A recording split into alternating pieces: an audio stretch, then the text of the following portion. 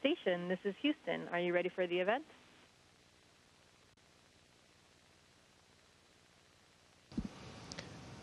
And Houston, this station, we have you loud and clear. We're ready for the event. Houston ACR, this is Mission Control Houston. Please call station for a voice check. Station, this is Houston ACR. How do you hear me? We have you loud and clear. Welcome aboard. Thank you. Please stand by for opening remarks. Hello, my name is Tom Staub, President and CEO of Junior Achievement of Chicago. At Junior Achievement, we inspire and prepare young people to succeed, and there is no better inspiration than having NASA astronauts from the International Space Station answering questions from our JA students. Let's start with the first question. Hi, my name is Malaya Olivares, and my question is, what made you want to go into space?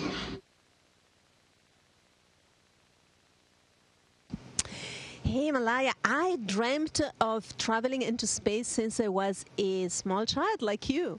And I think it was a lot of things. I liked TV shows that talked about space travel. I liked reading books about space, but also in general about adventure and exploration.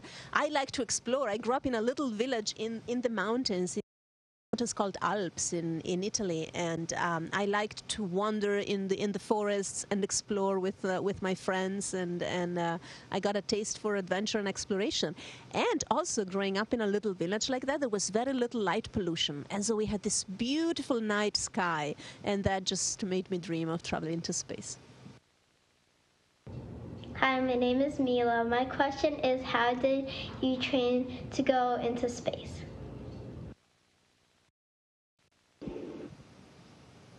Hey, that's a really good question. So when we get selected, we have a couple years, 2 years of very basic training where we go through and we learn about robotics and we learn how to do EVAs and we learn about all the systems that are here on the space station. We also have to learn the Russian language, and also in the U.S. we learn how to fly the T-38 jet fighters or jet aircraft. So those are all parts of the basic training, and then about a year and a half before assigned to the mission, and then we start doing specific training for this mission where we learn how to fly the spacecraft that brought us up here. In our case, it was the SpaceX Dragon named Freedom. And then we also learn about specific science that we'll be doing and different research that we'll be doing while we're up here on the space station. Hi, my name is Raquel McCraven. My question is, if you didn't become an astronaut, what career would you have chosen?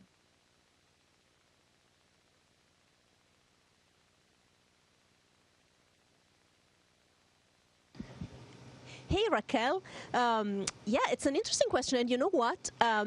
Most astronauts, I would say probably all astronauts, actually come from another career that they had to start with. So you usually don't just become an astronaut right out of school or out of college, but you have to, get started on some other career. And so in my case, I was a pilot in the Italian Air Force.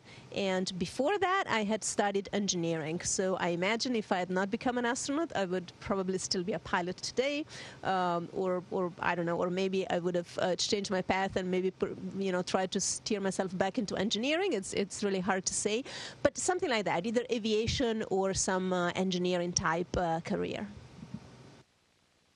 Hi, my name is Zeth Peralta, and my question is, what is the biggest surprise about not having gravity in space?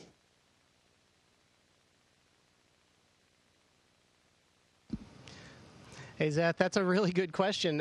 So for me, one of the biggest surprises up here is I always thought of being in zero gravity as making things so much easier to do. And that's true when it comes to moving big objects around, because they're not heavy and you can just push them nice and easily and they just float, just like Samantha's doing. But it also makes some things harder. If you have a bag and you're trying to put something in it, it doesn't stay in there because you put it in and it just wants to float out. Or if you have a very full bag and you open it, everything just comes flying out of the bag. And or if you just let something go, and let it sit here, it'll stay there for a little while, but the air currents in the space station will then start taking it and it'll float away. And so it's very easy to lose things up here too. So I was most surprised by the fact that, yes, it makes some things easier, but it also makes some things harder up here. My name is Miley, and my question is, what do you wish all people knew about space travel?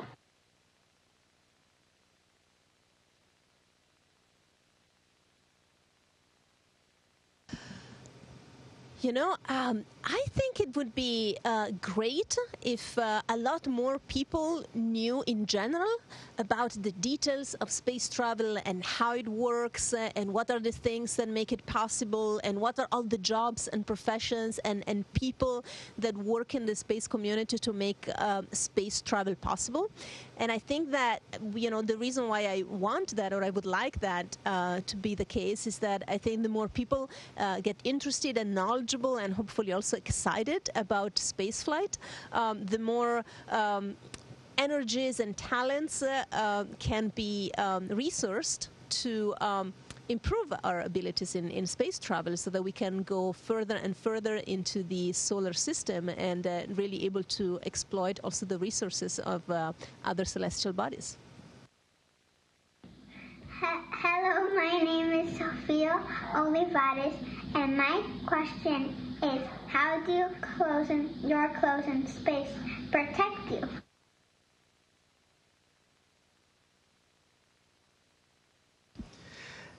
Hey, Sophia. So that's a good question. And so we have two basic kinds of spacesuits that we use up here. One is our launch and reentry suit, and so that's the one we travel in when we're going to and from the space station.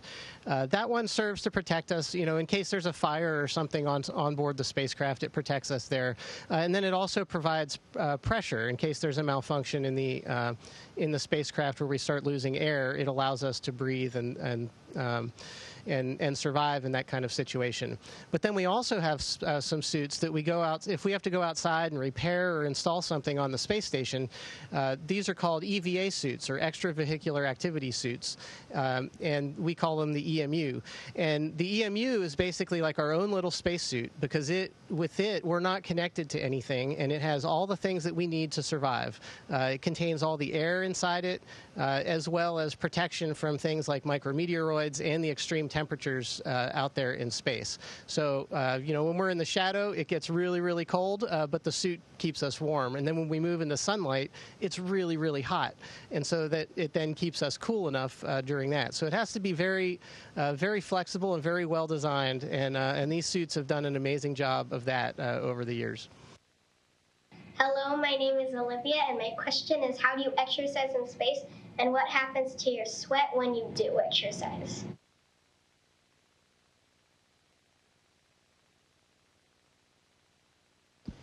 Hey, Olivia. What an interesting question. We exercise every single day in space. It's really, really important, both to keep our strength, our muscles, and our endurance, but also for the health of our bones. The bones are like the structure of your body. It's the hard stuff in there beneath the muscles. And believe it or not, it's a living tissue. It keeps being destroyed and built.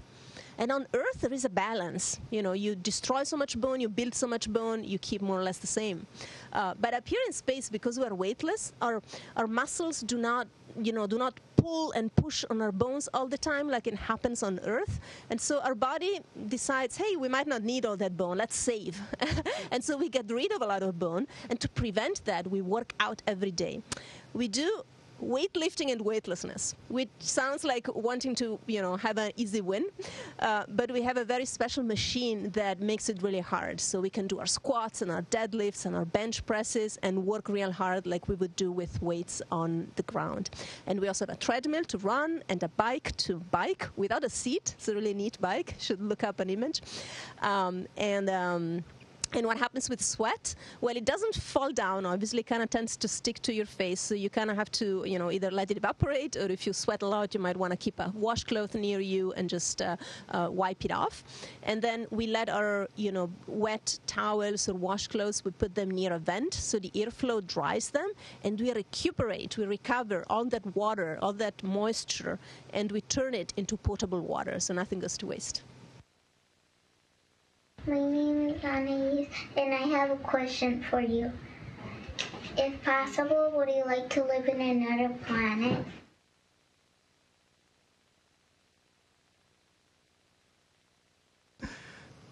Well, that's a good question. I would say I would love to go visit another planet, and I think there's a lot of things we can learn from going to other planets, and I think doing science and just learning about those planets and how they formed and how they evolved over years and years. But I love Earth. I think Earth is the most beautiful planet. It's obviously the only one we know of that has life on it right now, and it's our home. And so I would always want to come back to Earth, and it's my home, and it's something that I want to make sure that we take care of and that we preserve it. My name is Chief. How is the CRISPR or Cas9 system going to affect terraforming in the future?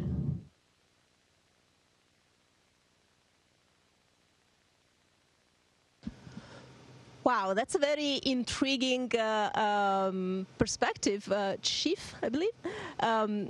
It's interesting. I mean, in principle, using CRISPR, which is a gene editing tool, you could, for example, engineer microbes that might help you to turn the atmosphere of Mars into an atmosphere that we can breathe, which is obviously not the case now. Or you could, engineer microbes that thrive in the Martian soil and so can help with growing crops on Mars. So it's a very intriguing thought. It's obviously not an application of CRISPR that is in use now or in the near future, and it would probably need some time and some thought to fully mature, but it might be something very interesting for you to pursue. We actually have some interesting investigations around that topic. I think Farmer has been active with the Genes in Space project with, I understand is a student project, right? To investigate how DNA can repair itself when it's subject to damage due to radiation, which is obviously a very hot topic for space travel as well. Hi, my name is Teresa McCraven. My question is, what is the strangest thing you've seen in space?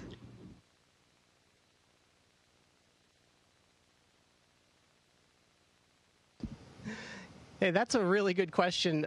So I think we get to see all kinds of beautiful things up here in space. Looking out the window, there's just some incredibly beautiful things as we look down at the Earth. We get to see the stars are just absolutely amazing. And then watching the moon as it rises and sets over the horizon. It's funny because the moon almost surprises you sometimes up here. But as far as something strange, I think one of the oddest things really is the way water behaves up here in space. And so I'll give you a quick little demonstration here. So when you see water, it'll just kind of free float like this. And you can make these big bubbles, and they'll just kind of float and hang around. And it looks like a big thing of Jell-O. But if it gets on something, then it makes a big old mess. Go ahead. What it does on my hand. Yep. There you go. So if you can see it on her hand, this is kind of like the sweat question we were asking earlier. It kind of sticks to your skin, and it doesn't really go anywhere because there's no gravity to pull it. And so it just kind of bobbles around in there. And so that's one of the strangest things I think that I've seen up here is the way that water behaves in zero gravity. Hi, my name's Caitlin. My question is, what do you do for entertainment in space?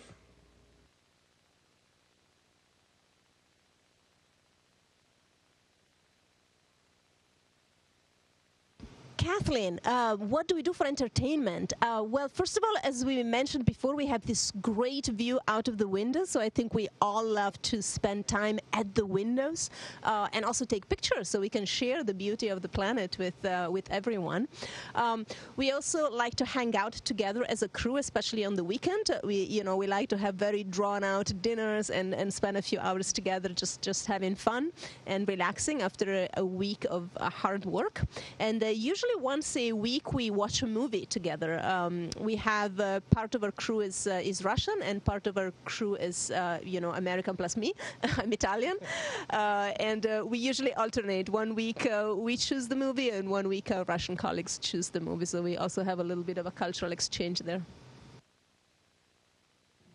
Hi, my name is Owen, and my question is, how big is the International Space Station?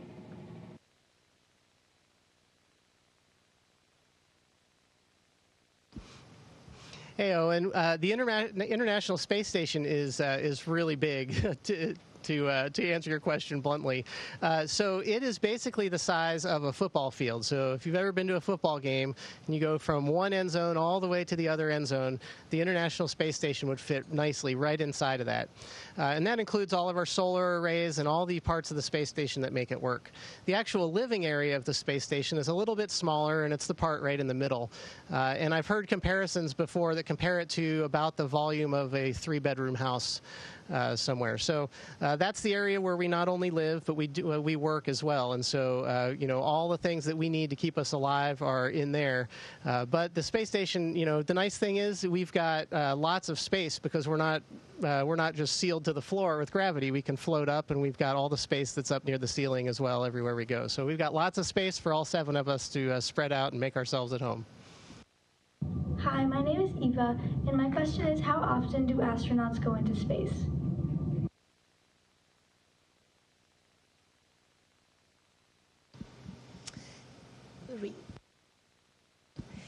Hey, Rita.